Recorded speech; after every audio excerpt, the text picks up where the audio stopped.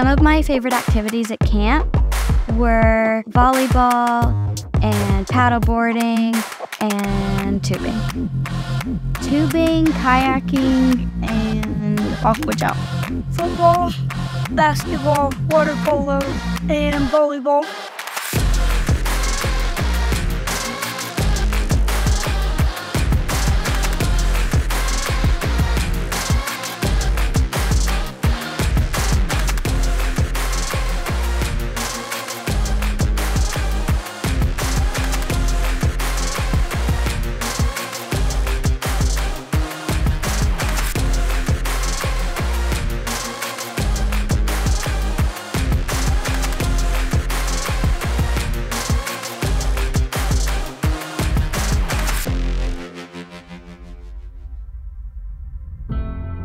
I see God move every year at camp in ways that are both predictable and unpredictable. The predictable ways have to do with the fact that we're getting away from our normal life. You know, I think about in the Gospels, you see Jesus living out this rhythm of engagement and retreat. And he engages in ministry, and then he goes out into the wilderness to be with the Father, to recharge, to pray, to worship. And that's what we do when we come to Camp Cherokee. We're literally going out into the wilderness to pray, to worship, to recharge. And so when you do that, when you take time out of your normal life and get away from that and sit in silence, sometimes solitude, and seek the face of God, you shouldn't be surprised that he's right there waiting for you. It's just that an environment like this peels back the noise and allows us to focus our hearts and minds.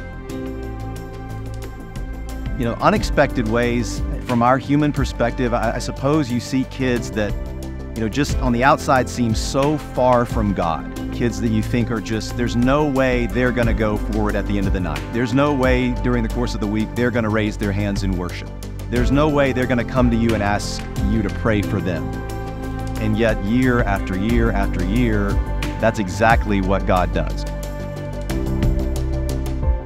So Camp Cherokee, I think, is a way for kids to silence the noise in their lives. I think more than ever, that's so important. This week, I have seen kids that have experienced God in a new way, and I've seen those who have experienced Him for the very first time. And so everything that they are learning, hearing, everything that the adults are pouring into them is helping set the foundations for how they're going to build the rest of their lives. And I think that is one of the most important things that I can do as a Christ follower and a leader. Whenever Pastor Justin and Pastor Kelly was just like asking us like if we have something on our hearts that we need to let go of and just give it all to God and just let Him take care of it, I really felt Him tugging at my heart to just stand up and go for it. And I was like, I want to get baptized. So I'll be getting baptized tomorrow. And I'm really excited and really grateful that God answered my prayers and I was able to get baptized.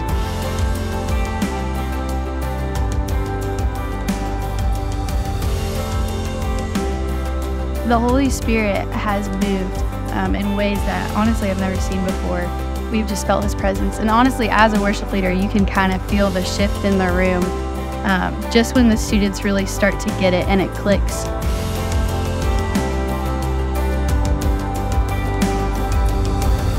God has moved in my life. He has come into my life and He's helped me take my next step, and I am now saved.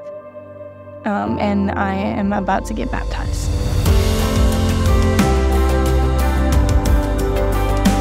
One thing I wasn't expecting this week was God calling me to ministry, but I'm glad I followed the call.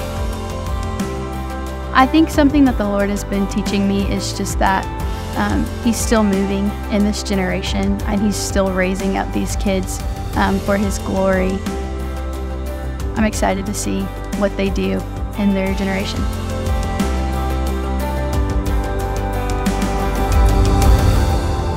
It's changed my life, honestly, and I feel like a new person, and I'm so happy that I came. There's never been a year that I've come and lives have not been changed. He just continues to move.